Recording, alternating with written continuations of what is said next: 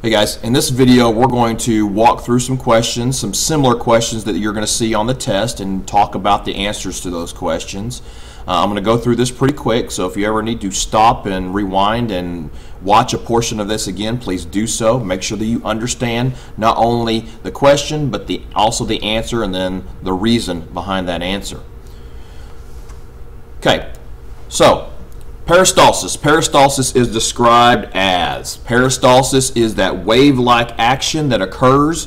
So we have the esophagus here, which is that tube that connects your mouth to your stomach, and we have that piece of food going down the esophagus, and we have this wave-like action, squeezing the food down to the stomach. So peristalsis is not an actual organ, it's a process, and it's the action of squeezing food through the esophagus down to the stomach. Which condition always indicates that a chemical change has taken place?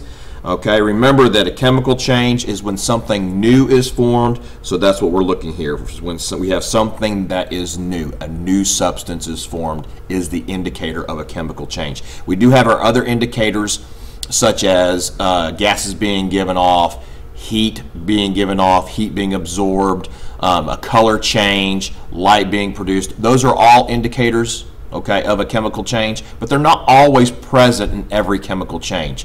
But the one that is always present in a chemical change is when something new is formed. Explain what's happening in this diagram. Okay, so in this diagram, I have a piece of food. I have this long chain of this starch molecule, which would be like a piece of bread or a potato. Okay, so I've got this large piece of food, and you can see that this long chain here starts to come apart right here. Starts to break down into these individual glucose or sugar molecules. And then it gets pushed or passed through the wall of the intestines and then eventually into the bloodstream. Okay, so basically what's happened is we're taking that large piece of food, we're breaking it down into individual molecules so they can pass through the intestine wall and get into the blood. This large piece up here would not make it through the wall of the intestines. It's too big. Okay, it's like trying to put an elephant through a door. It's too big. You've got to make it smaller to get it into the blood. Physical digestion is accomplished primarily in the, and we're looking for an organ here, primarily the physical digestion is occurred in the mouth. Okay, occurs in the mouth. Teeth grind up food. Remember, physical digestion, physical change. I'm just taking an apple and turning it into applesauce. It's still an apple, but I've got to start to break it down and make it into smaller pieces so that I can swallow it and so chemical digestion can take place. So most physical digestion takes place in the mouth. Which element is present in all organic compounds? Okay, organic compounds, that would be the element carbon. Okay, or carbon. All organic compounds contain carbon and come from living or once living things.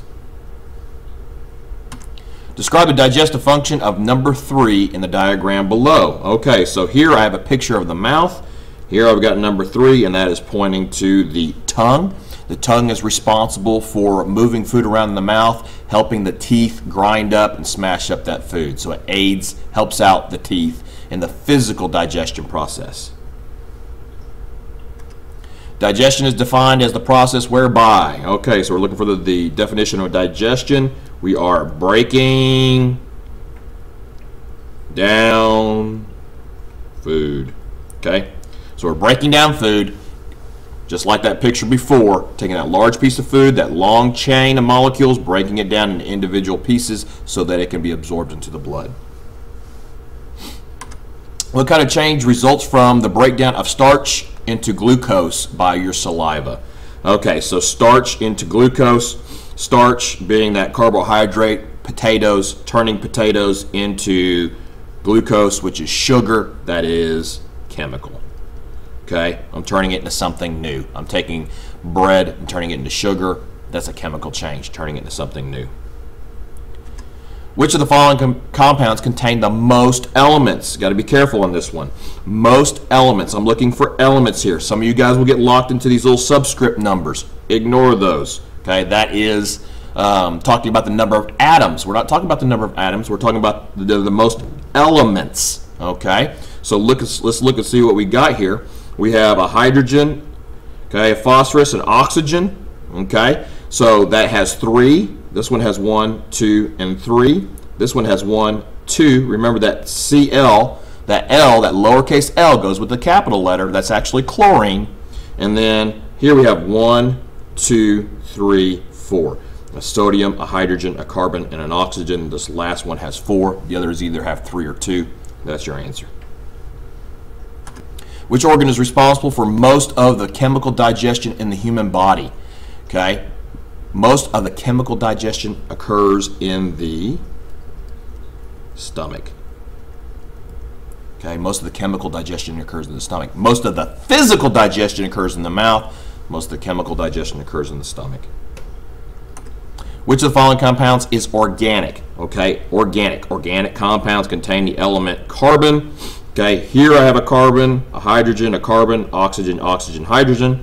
So this one obviously has carbon in it. This one right here, no carbon. This one right here, no carbon. This one right here, I do have a C, but that A goes with the C. That's actually calcium, so no carbon.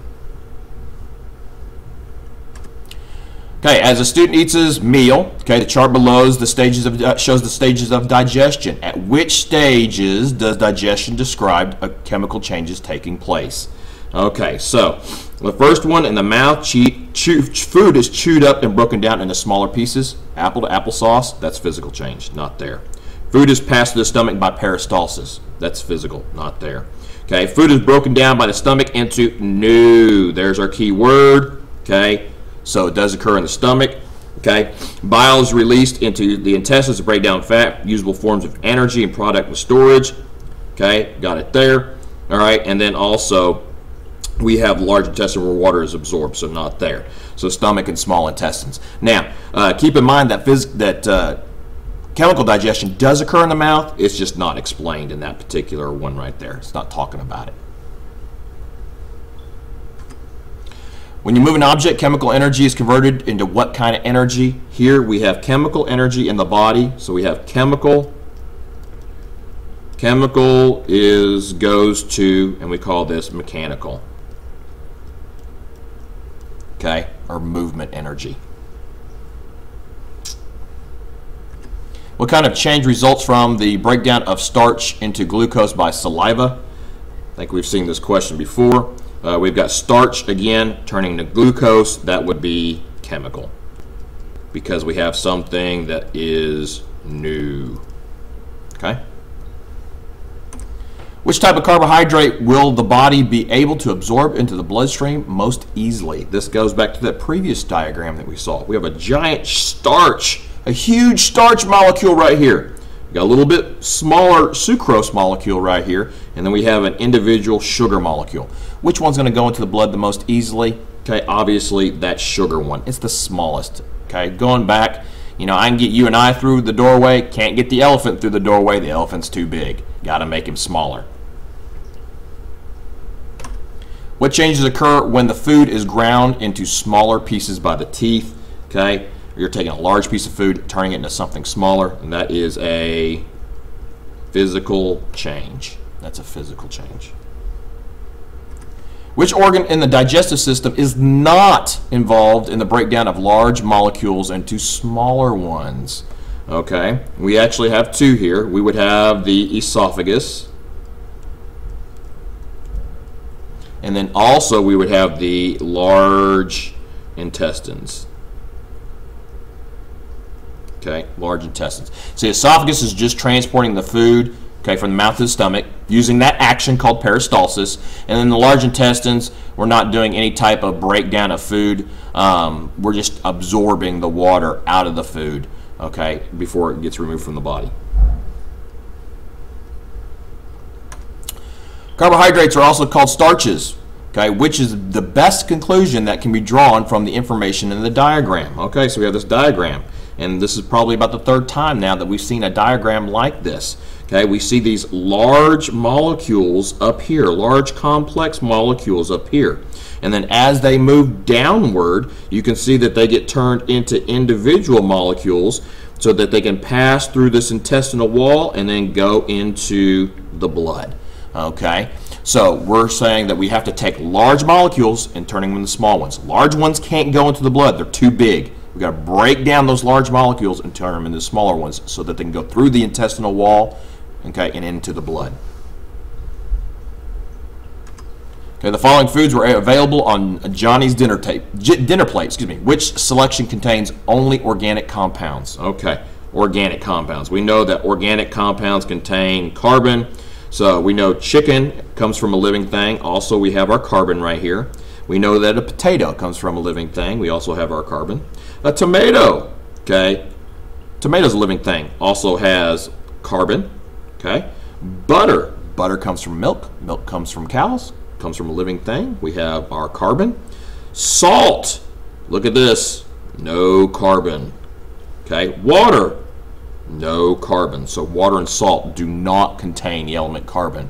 Okay, so which ones contain only organic compounds? It would be the chicken, potato, tomato, and butter. Okay. Which of the following compounds would most likely be classified as being organic? Okay, just saw a question similar to that. We're again looking for our carbon being organic. NaCl, no carbon. Here we have a carbon. Here we have a carbon. Here we have a carbon. Okay. So which of these following compounds would be most likely to be considered inorganic?